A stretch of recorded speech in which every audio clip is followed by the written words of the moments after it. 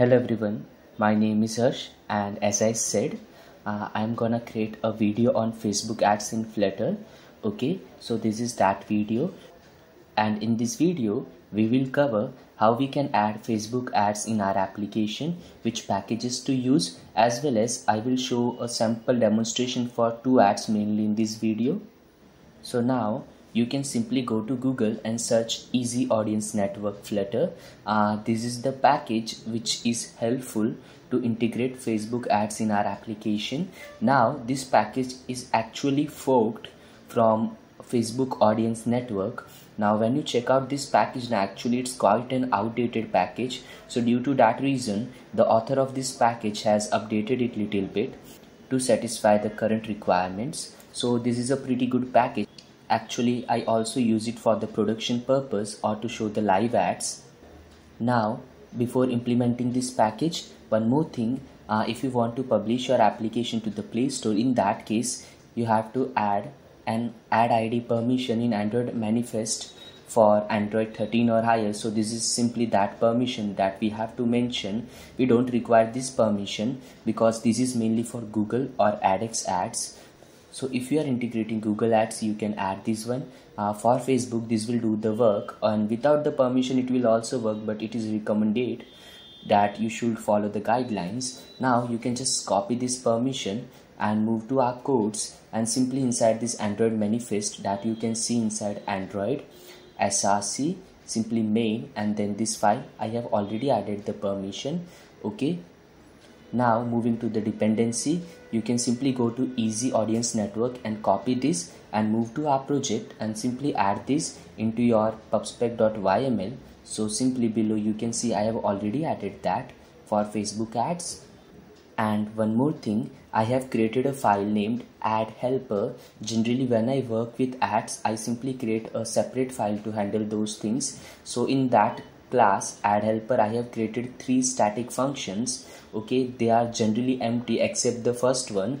In the first one I am just showing the loading dialog and I am just hiding the loading dialog, nothing more than that. And one more thing, I am expecting a parameter that is executed on complete of that particular thing. Okay, which means when the function completes, I want to execute some codes, so those codes can be passed here. Now moving to our Easy Audience Network, first thing, which ad types does Facebook supports? So you may see Facebook does not support app open, which is a very common ad in AdX, but Facebook supports other most common ads including banner ad. You can see a demonstration here that how banner ad looks, also native banner ad, also a native ad. So you may see native ad is quite larger. Okay, so it covers approx half of the screen or 40% of the screen. Now moving to, it also supports interstitial ads which we show between the page transitions, and it also supports rewarded video ad. Now one thing to keep in mind, rewarded video ad does not works with the test implementation. You have to use live ID of Facebook ad to demonstrate or to use this. Okay, now first and foremost thing, if you want to know how the IDs of Facebook ad looks, then so you can simply open the Google and search it out, Facebook test ad ID, and you will mostly find out that Facebook generally don't have much of test IDs. Okay, like Google simply provides an test ID. In case of Facebook, what most commonly you will find is, in case of test, your ID somewhat includes a hash symbol, which means it can be something like image 16_9 hash, and after that you can even simply write this your placement ID. So actually we don't have to worry about the test case because this package automatically handles test IDs for us. Okay, we will have a look at what exactly the test ID looks in this package itself. And moving to live ID, so when you are working with production, you actually get IDs like simply a huge string of numbers or something like that. So now keep those IDs aside and moving to the implementation of the package. Now when you move below, you will see the implementation of the package starts with this audience network initialization. It supports 3 parameters. Testing ID, we can ignore this, we don't require this one. Test mode, this is a quite important parameter, and iOS advertising tracking enabled. So if you are targeting iOS and you want to allow tracking of that particular user, means what kind of ads the user sees, okay, the advertisers can keep track of it. In that case you can enable it.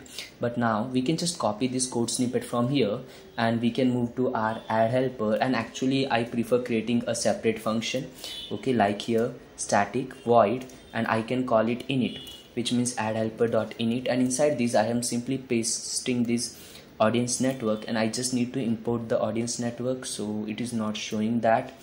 I think I have to type it like this, easy audience network. Actually we need to type easy audience network rather than audience network, okay, because this documentation is picked from this documentation and the author has changed some things in this, so we need to update those as well. I can remove the test ID because we don't require it. I can remove this iOS enabled as well. What I'm actually interested is in this parameter test mode. So if you want to see test ads, in that case you have to enable test mode, or else it will be kind of throwing errors like ads loaded too frequently, ad not available, etc, etc. So we need to enable this mode for testing purpose. So this is mainly for the testing purpose, and comment it, okay, while making the app live, because it is by default false, okay. So for production applications just comment the code. Now moving to the initialization, so actually I prefer doing this initialization in our main. So simply here for initializing Facebook ads, and we have already written this unsure initialized here. So simply here we can simply write ad helper, and we just need to import it dot init, and this will initialize ads for us. For now simply press Ctrl save, and actually I have already run my emulator. In that I can just see those changes by just rerunning the app from here, okay. Now moving to the implementation of ads. So as you scroll down you will see a implementation for a banner ad. Actually I don't use banner ads. Now why? The reason is banner ad has a low earning as compared to native or native banner ads, so that's the reason I generally prefer using them. If you want you can use it. But moving to the native ads, so before moving to the native ad there is something called as interstitial ad. It is generally shown between the screens, and we can just copy this code snippets from here and move to our code, and inside this ad helper I will simply paste those codes here. So simply what this code will do is it will load the interstitial ad for us, okay, and it is passing a test placement ID. So you can just simply press Ctrl and click on this one to see what is actually the test placement ID. So it is nothing, it is just your placement ID. So it is added with an hashtag while loading the ad. In that case it works as a test ad. Now moving to our implementation, so it is creating an interstitial ad object, then it is setting a listener to the interstitial ad. So if you scroll on this you will see there are many listeners like on loaded, on ad clicked, when ad impression is counted, on error. I actually use these three mainly. First one is on loaded, on dismiss, and on error, which means I also want to handle errors like I, E, because it provides an status code for the error as well as the error string. So simply interstitial error, and actually I don't require this log here, and on dismissed simply destroy the ad, and this is important to show the ad. So interstitial ad dot show, so when it is loaded simply show the ad, and the load function is called here. So we are creating the object of interstitial ad, we are setting the listener, and then we are loading the ad. Now to fit into our logic we need to show a loading dialog when it is loading, and when the loading is done we need to hide that dialog. So before showing the ad I just want to hide the dialog, okay, and on error as well I want to hide that dialog, okay. Now I also want to execute this on complete. This is the code executed once the ad is shown, so I just want to execute after the ad is shown, okay. So simply like this, and I also want to do it when the error occurs, so simply here on complete, okay. So simply like this, and if I wish I can just move it below this hide loading, it will work though. So simply press Ctrl save, So now we can call this show interstitial ad to show a interstitial ad of Facebook. So now moving to our codes, what I want is when I click on any one of them now, I move to a new screen, but I want to move with an ad. So how we can do that? So simply we need to move to our widget in this case, and moving to our home card, because this is the home card, and on tap actually we have passed a function here. Okay, that is our on tap function. If we tap here, there is something happening here. Now I just want to move to the screen with an ad. So what I will do is I will just cut this function and simply I will create another function because I need to show ad, and I will call ad helper and simply show interstitial ad. Now it is expecting a on complete here, which means what should happen on completion? I just want to execute this function on completion, which means navigating to the next screen. So simply control save, and I can open my terminal here, and simply if I just click on this AI chatbot now, you will see a loader shows. The reason is we have shown a loader here. Simply show loading dialog, and you will see the Facebook test ad for interstitial is showing here. Actually it is a multiple interstitial ad. Okay, now with this we kind of completed the interstitial ad implementation. Yep, it's that easy. You can go back and you can click any one of them and you will see the interstitial ad shows, and done. Now moving to the next one, and I have actually mentioned two ads here. One is native ad, another is native banner ad. Generally I use both of them. I use native banner ad in case I have less space on the screen. Like here, if we have less space, I generally prefer native banner, but I also want to show you the native ad. So how we can show that? So you can just move to the documentation, you can just scroll down and you will see the implementation for native ad. Now a guide here, native ad horizontal and native ad vertical are only supported in iOS. For Android it only supports native ad. So there is a ad type parameter here.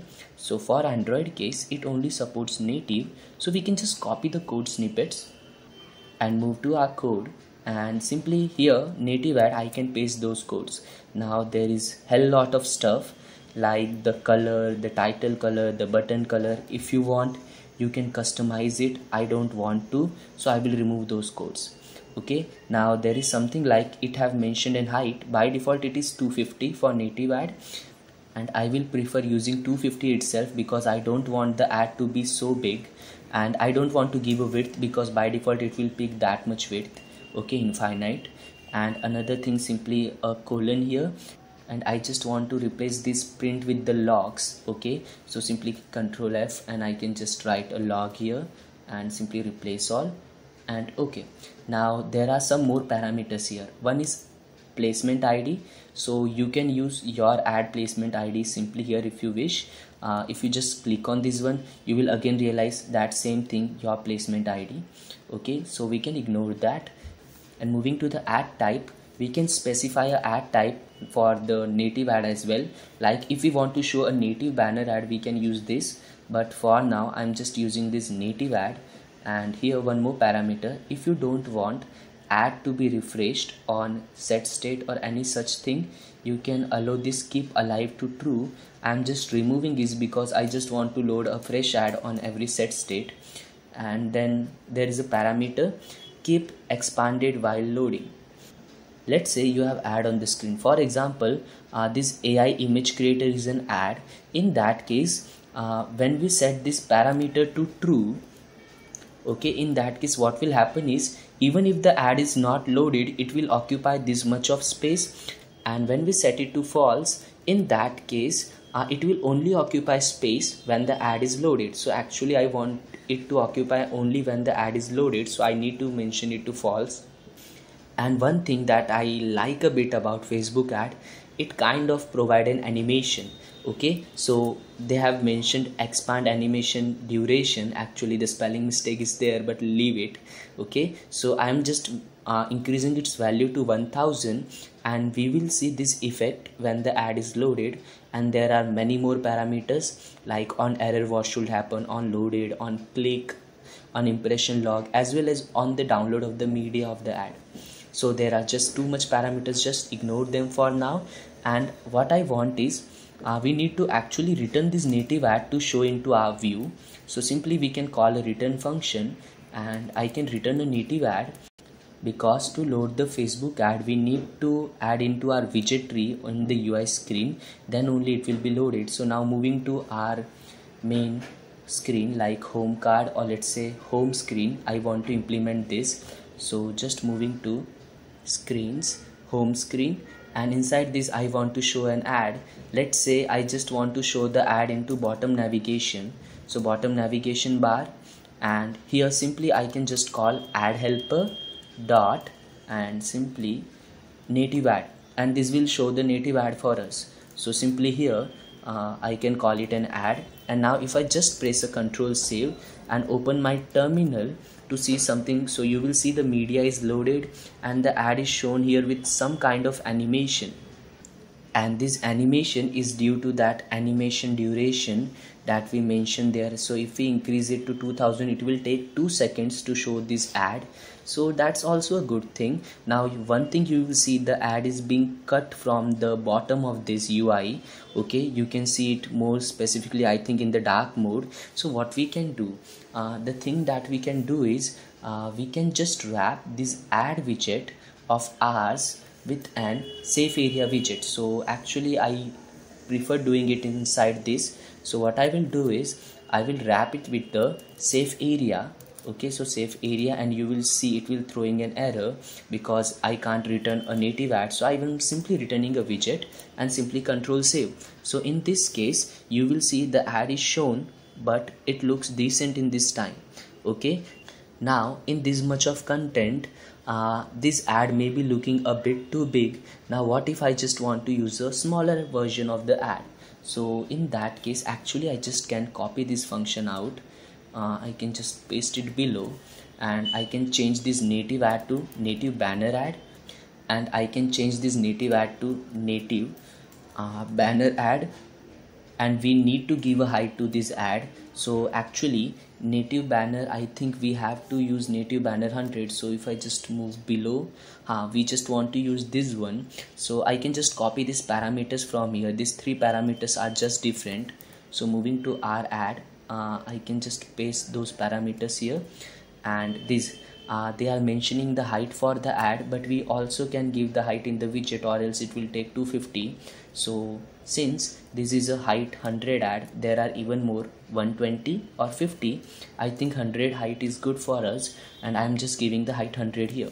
Now if I want to show this ad, what I will do is I will again go to my home screen. Let me open my emulator, and I will write native banner ad, and now if I just simply press control save, you will see the ad is actually reduced to a smaller ad. So it is happened because we have overridden a view. We just need to restart the app to properly load it again. So now in this case you will see a small native banner ad is showing here, and it looks good. So with this we kind of completed the basic ad implementation with Facebook ads in our application, and I hope now you have a better overview of how Facebook ad works. So that's it for this video. See you in any another video. Till then, bye bye.